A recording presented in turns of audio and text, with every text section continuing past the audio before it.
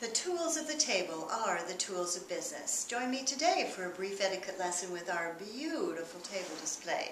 I'm Gloria Starr, international business coach, teaching etiquette classes around the world. As you look at the table, you will know that the layout of the cutlery and the items on your table indicate exactly what you're going to have to eat. So here we begin by taking our napkin, ring off, setting it down, opening the napkin up to halfway. This napkin size is ideal for a luncheonware. A much larger napkin, of course, is going to be for a dinner event. Set the napkin on your lap with the folded part at your tummy. When you go to use your napkin, you're going to be using it like this, not like this, and never tucked into your dress shirt, gentlemen. So we look at the cutlery and we know what we're going to have based on the items. So over on our left we have the bread and butter plate, and on our right we have our drinks, beverages, and glasses. So our liquid items are on our right and our bread is on the left. As you look at the items, you're going to discover exactly the way things are laid out. So initially we have a charger alongside our tablecloth, and everything is placed approximately 1 inch from the table. And then we have our dinner plate and then a small salad plate. In Europe, you may not know, but salad is served after the entree, where in America the salad is served prior to the entree. I do recommend that you learn the European dining skills. And an idea for that would be that the fork is always held in the left hand. And then the knife is cut and held this way, so it's one cut up to the mouth.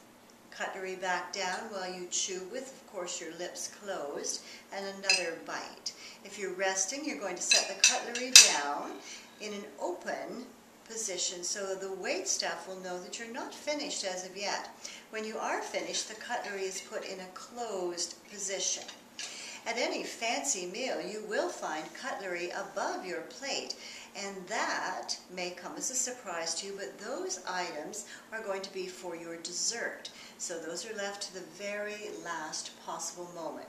When you are looking at your glasses, anything with a stem on it is going to be considered a cool beverage, so this might be appropriate for a champagne cocktail. And this larger glass here could be a Pinot Noir or a nice white wine, and it's always held here. You do not need to clink glasses when you make a toast. In fact, you may not know that if you are the one being toasted to, you never drink to your own toast. So when toasting, you raise the glass, look at everyone, and smile, and then you would drink to that toast. Never take your silverware and clink your glasses. It's going to be quite rude. Try to pace yourself so that you are finished each course at about the same time everyone else is. If you look around the table and see that people have not finished yet, and you're the only one still eating from that course, you would want to immediately stop, place your cutlery in a 6-12 or 4-10 position to indicate that you are also finished. Your waitstaff will come and bring your items for each course, serving you from your left. They will then remove your items when you have finished that course by removing them from the right. Your job when the waitstaff is working around you is to remain perfectly still. If you try to help them out and you're moving a little bit, they don't know where you're going to move, so the chances of an accident are quite high. Should you have a problem with the spill, you can take your napkin and place it down on the spill.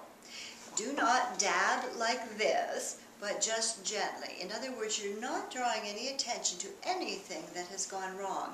Should you drop your napkin, it is impossible to pick it up without being seen. So you would leave it there and request another napkin.